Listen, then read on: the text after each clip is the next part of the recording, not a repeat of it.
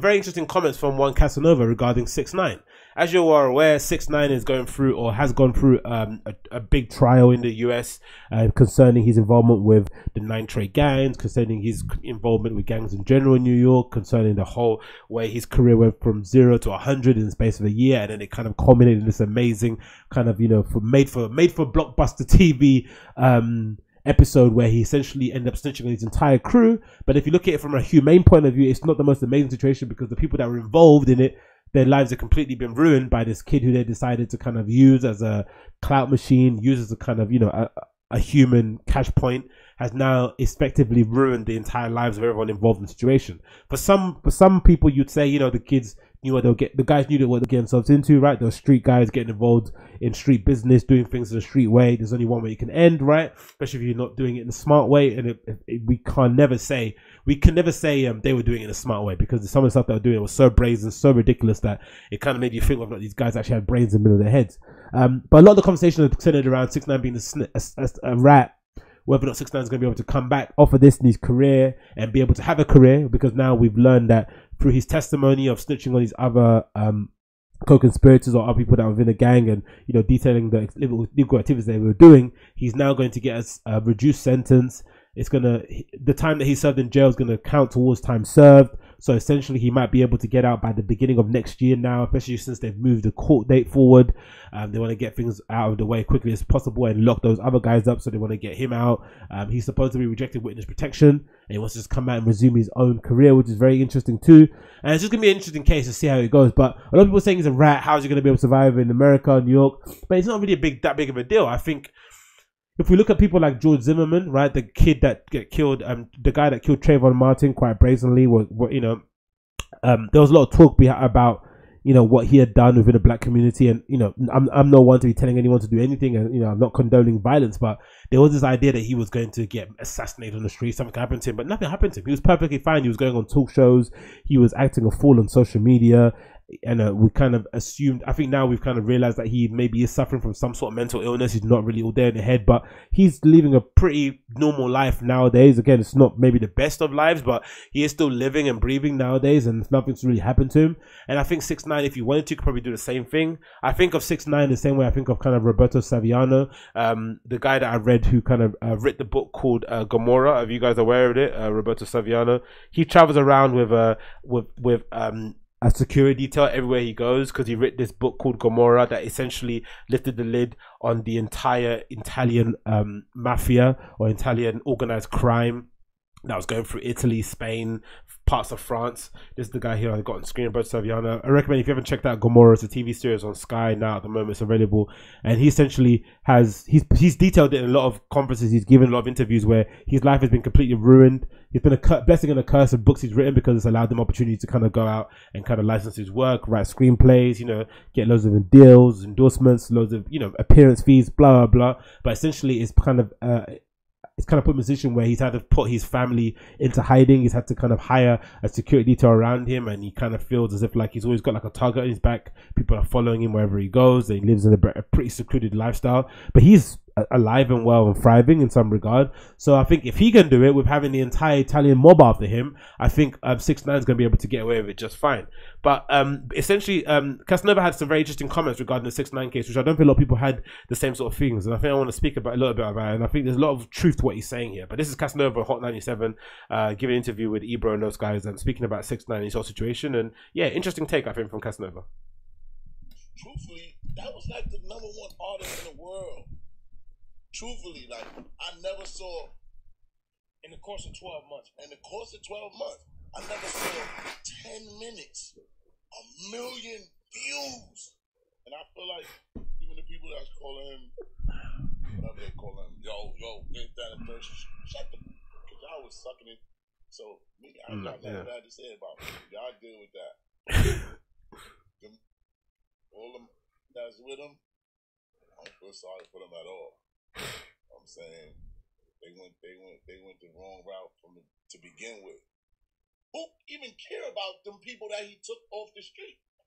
Because nobody cared about them before they met him. They was bums. So who gives a at the end of the day? You know what I'm saying? Nobody not jumping out the window. and do nothing. It's crazy.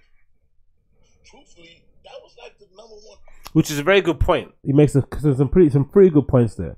Number one, 6ix9ine was one of the, I think a lot of people said even when he got locked up that they missed him on social media, right? There was always something happening. He was kind of he was the apex of mastering how to kind of manipulate social media to your will, right? There was always something happening. There was always something that he was kind of at the butt of the joke of. He just knew how to manipulate social media, play that trolling game, be a bit of a walking, living meme, and he did it probably the best anyone kind of done it of this new generation.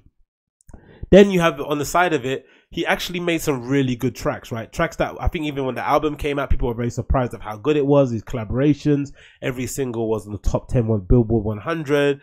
He just had a very keen eye and ear about, being able to hone that sound and do it in the right way. Really, really precise on how he did his artistry. Obviously, the street affiliation had some kind of weight in it, but the street affiliation was odd because the way they had it, the way they did it was so heavy-handed. The way the 9 Trey Bloods went about kind of, having this guy be one of their artists and kind of putting him under their wing was done in such a heavy-handed, such a brazen way that it kind of seemed as if, like, it was complete amateur hour. Like, how could these guys be an organized crime unit when they were just doing things so ridiculously obvious and they were inviting all the attention to come on them? If anything, they should have been completely quiet. They should have probably had him as far away as possible from their illegal activity so they can continue going on that way. And I just didn't see what the benefit was for the 9 Trey Bloods to have 6ix9ine stand next to them. I know what it did for 6ix9ine, right? But it didn't have any reason why they should be standing next to him. They should have pushed him as far away from them as possible. If they had to extort him for money to fund their own legal activities, fair dues, do it, right? Tell him to Venmo you, tell him to Cash App you. But why are you getting him involved in your illegal activities in the moment, right? Why is he holding guns? Why is he in the car when you're robbing people? What is happening here? This is absolutely ridiculous. So that was the thing that was kind of crazy. And of course, these guys are career criminals, right? It's not as if they're like kids that are just, again, it's unfortunate how it's ended. They're snitching on them, but this is sort of the life that you've kind of chosen.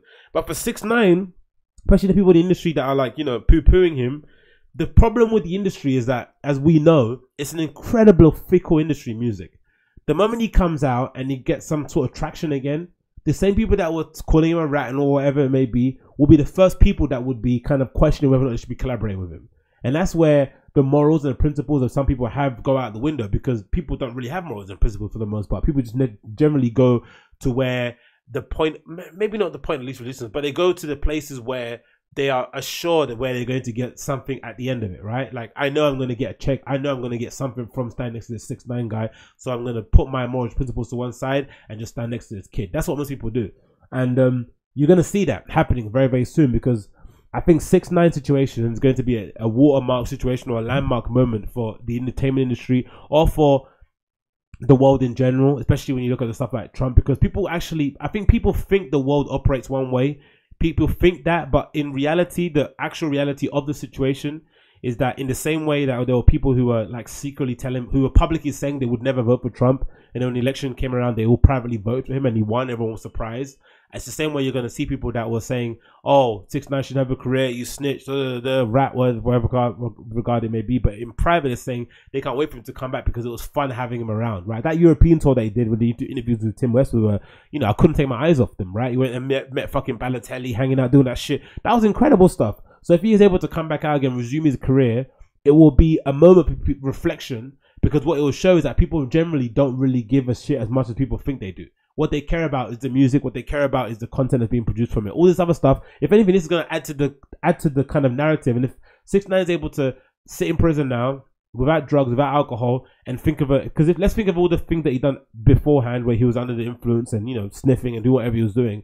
Imagine he's able to think clearly about his approach as he comes out of prison, right, post snitch, and do the actual marketing run of this properly. He could find a way of packaging the content or packaging what he done, testifying in court against his co-defendants or against his fellow gang members. He could find a way of twisting it in a clever way where he makes it seem as if it was all a long-term plan. This is all part of the long journey he was meant to do. Because if anything, if he wants to, I wouldn't doubt if he came out and started saying, this solidifies him as like a legend forever, right? No matter what happens, if he dies tomorrow, I'm going to be a legend regardless, because I was able to have this career within a year period, go to prison with this massive kind of, RICO charge in the back of my neck, snitch, come out, have another year, and then if anything happens at the end of it. But like that's like an amazing kind of like fairy tale run that he's had. But yeah, I think it's gonna really it's gonna fuck people's heads up when he comes out and he's able to kind of start his career up again. It's gonna fuck his heads up, because what you'll see with the record industry, no one from the if you've noticed, no one from the entertainment industry has ruled him out. No one from the radio has said we're not gonna play 6ix9ine. No one has said that so far. You know, there were people like that had cancelled Chris Brown. They cancelled R. Kelly. Who else they cancelled? Who they cancelled? The person who dissed Nipsey Hussle after he died. Who was it, man? They cancelled them. They cancelled a lot of people, right? But no one's cancelled 6ix9ine and said we're not going to ever play his music again on the radio. No one's done that. And the same people that were clamoring to get him on the radio to have the interview, for sure Breakfast Club are going to interview him when he comes out of prison. That's for sure going to happen. There's going to be a lot of those things happening as it kind of transpires, that he's kind of come back and he's more comfortable.